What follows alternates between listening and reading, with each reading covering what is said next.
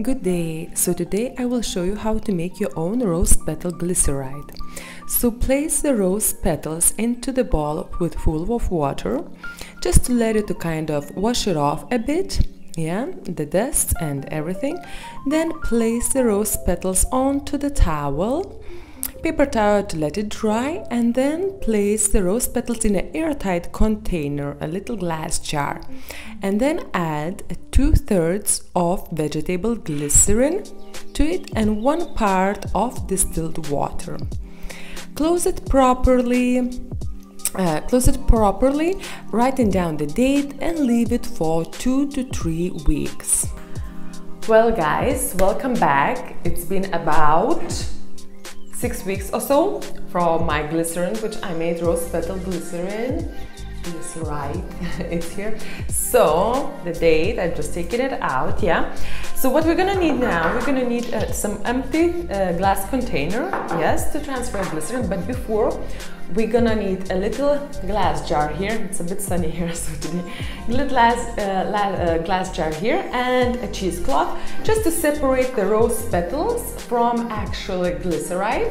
Okay, so just gonna open it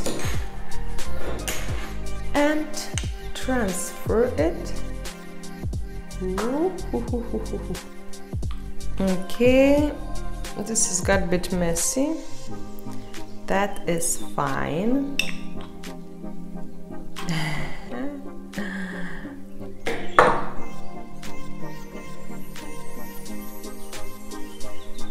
Okay.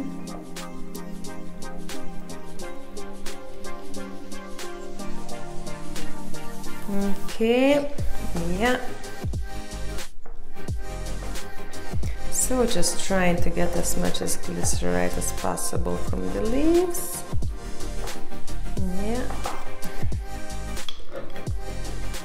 And the other ones. So separating actually the glycerite from the rose petals. Okay, that's fine. We're just moving this aside. And taking it out.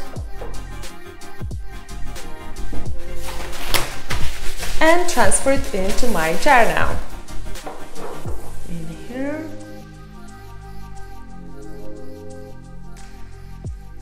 Perfect. So this is my is rose petal glycerite.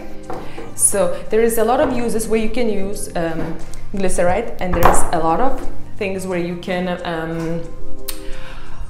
do it from your fresh flower petals, fresh flower leaves, or herbals, dry herbs, dry flowers. As well, you can do it from the fresh or dried fruits too. So just try to experiment with it. I'm gonna leave in the description box below a few articles to read about the glycerins and the uses. You can use it in your body lotions, in the soap making, face washes, like literally everywhere. I like to use in my face washes and shower gels as well.